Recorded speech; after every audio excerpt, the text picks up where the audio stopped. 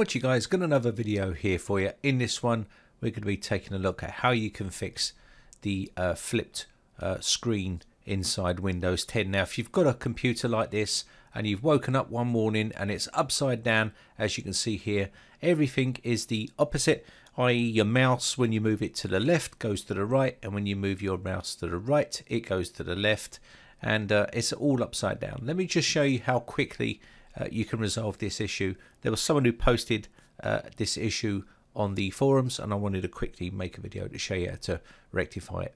So basically what you want to do is try to get up to the start button here. It's all upside down, as you can see, and you want to go to settings. So you need to push forward, hit settings, come in to the Windows settings pane here and go to system, which you can see here. Click system, and then over here you can see orientation. You want to click on this one and change it. Okay, so just come to the little arrow and just go back to landscape mode, and then keep changes, and it's done. It's that simple.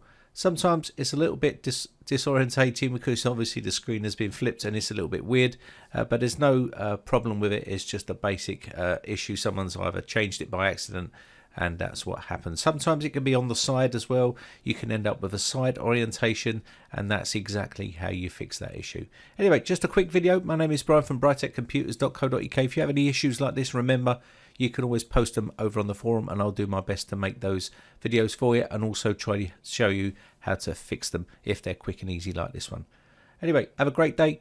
Bye for now. Now, if you haven't subscribed yet, hit the big red subscribe button on my YouTube channel and hit the bell notification button next to that to be notified when we upload new videos.